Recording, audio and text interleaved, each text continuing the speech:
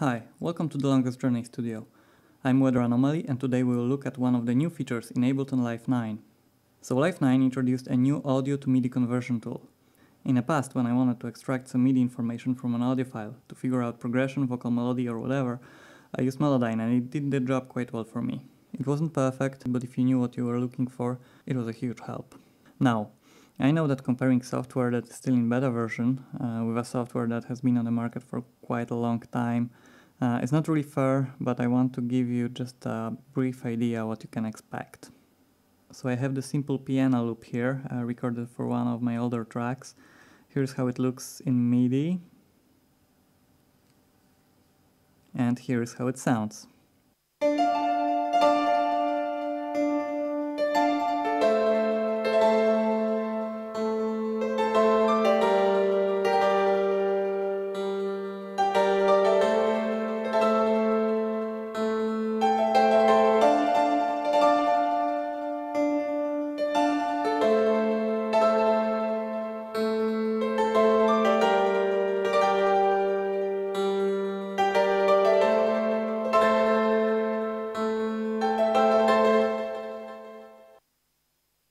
And here's the same loop in the context of a track.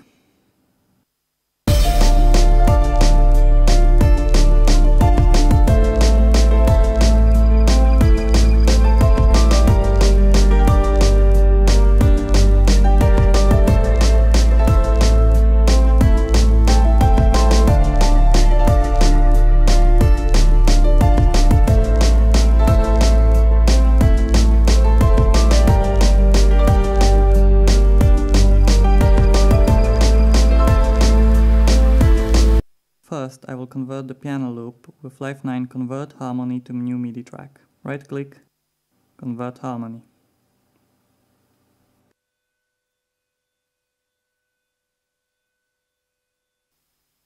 So now it's done. Let me just rename it. Now I'll transfer the same audio file into Melodyne and save it as MIDI.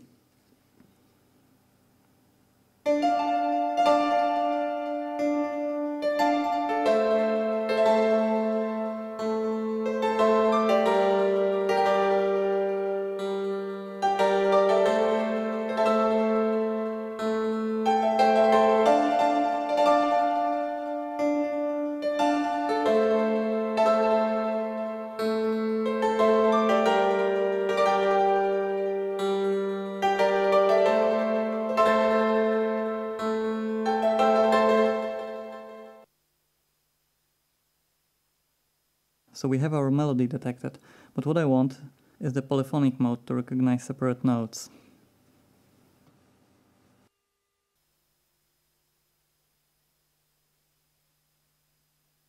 Now I'll just save the MIDI file.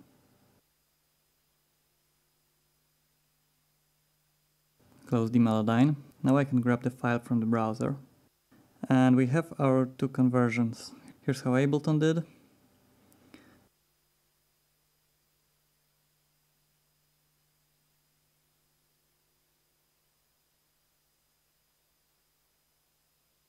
And here's how Melodyne did. Let's listen to Ableton version first.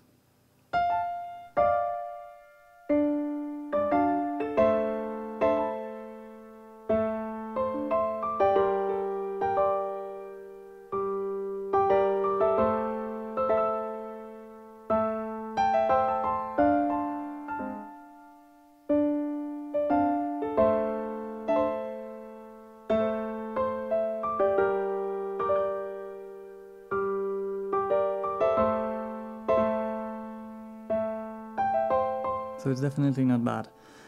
If you were in the process of figuring out the chord progression or just wanted to recreate the piano part, it would be a great place to start. A few fixes here and there and it could be quite accurate. Let's see how Melodyne did.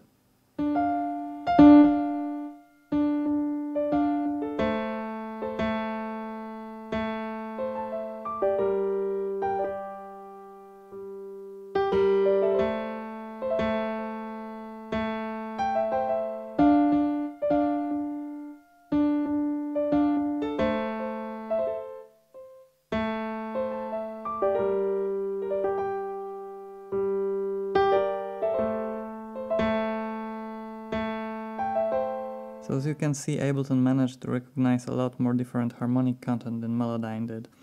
Now let's see how they're gonna deal with the same piano but in the context of a track. So again, I convert harmony to new MIDI track.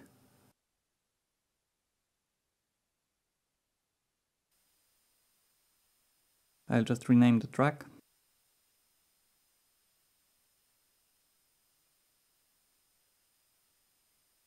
And with Melodyne again, enable it and transfer the file.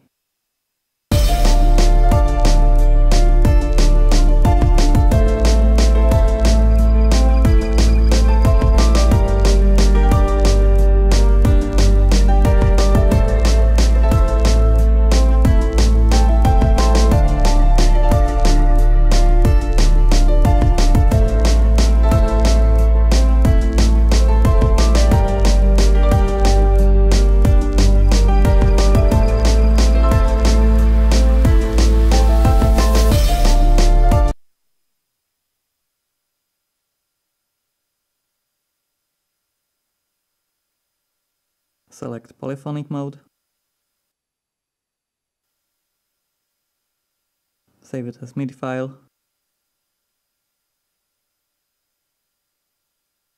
I'll close the Melodyne and import the file to my session. Let's see how Ableton managed to convert it.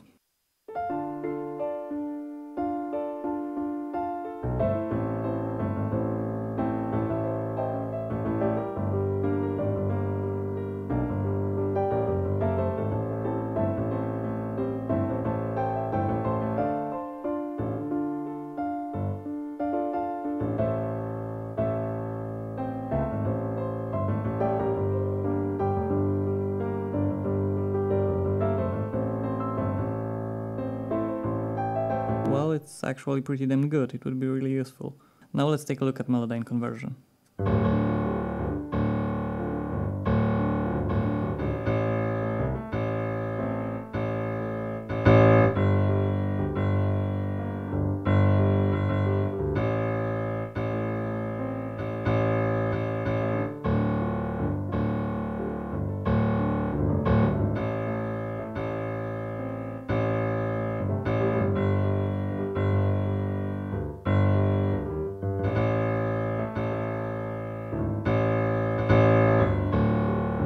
As you can see, it detected a lot of low-end content and it was translated to the higher velocity of the lower notes.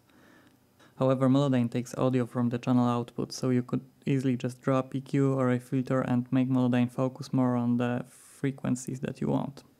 Ableton takes audio from the clip, so you would have to place the filters, bounce the file and then convert it. Both programs offer also melodic mode. Let's take a look at this now. I have an a cappella here, a lot of you probably know this. It's a track called Jazz Samba and the singer is Hannah Heiss. J'ai envie de danser la bossa nova sur The Girl from Ipanema. Envie de danser la bossa nova sur un air de jazz samba. Envie de danser la bossa nova aux quatre coins de là-bas. J'ai envie de danser la bossa nova et crier la la la. Now I'll just right click it, convert melody to new MIDI track.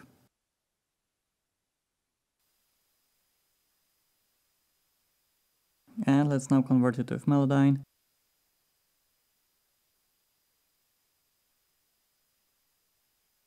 J'ai envie de danser la bossa nova sur The Girl from Ipanema. Envie de danser la bossa nova sur un air de jazz samba. Envie de danser la bossa nova aux quatre coins de là-bas. J'ai envie de danser la bossa nova et crier la la la.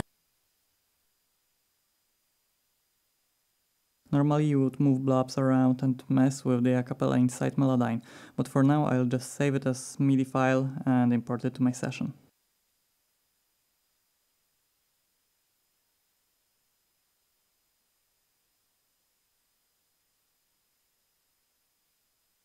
So let's hear the live conversion first.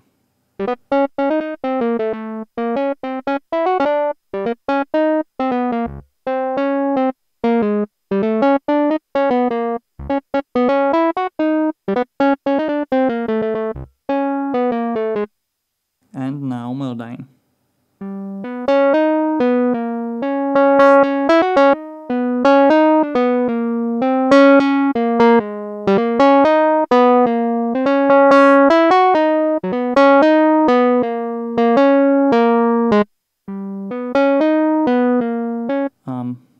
Melodyne did a bit better job here, especially that you could easily fix it by splitting different words inside Melodyne and then exporting the Midi file.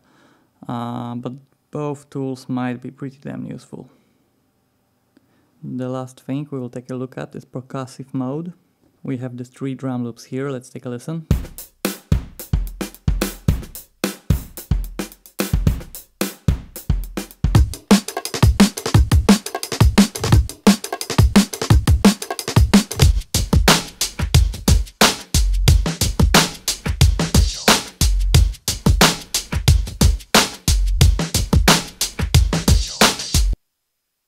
So now I will just right click it and choose Convert Drums to New Midi Track.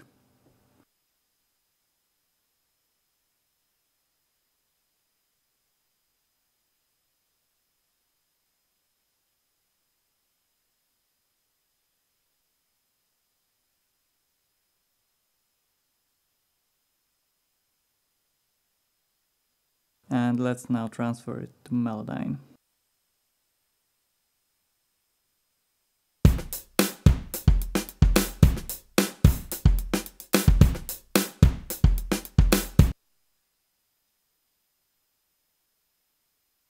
I want to use percussive mode for this. Save it as Midi.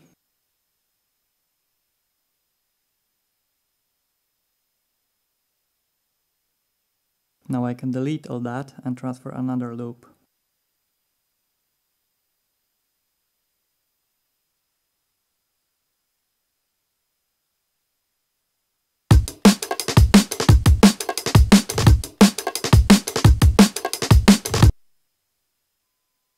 Percussive mode. Save as Midi. And again, delete so I can transfer the last one.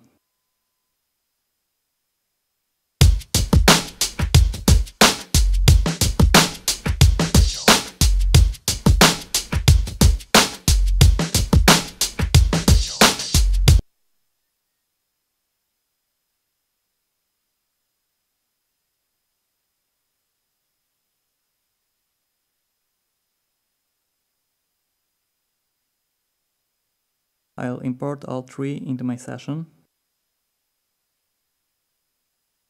Let's hear the original first.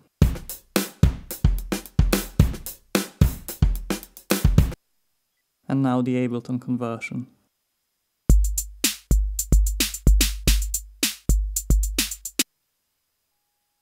Now as you can see with Melodyne, you have only a single note groove. Let's see how it worked with the other loop. Here's the original. And here's the conversion.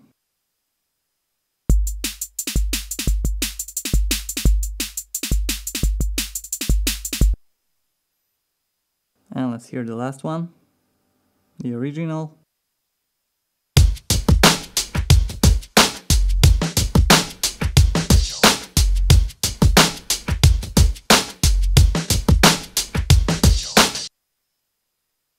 And the Ableton conversion.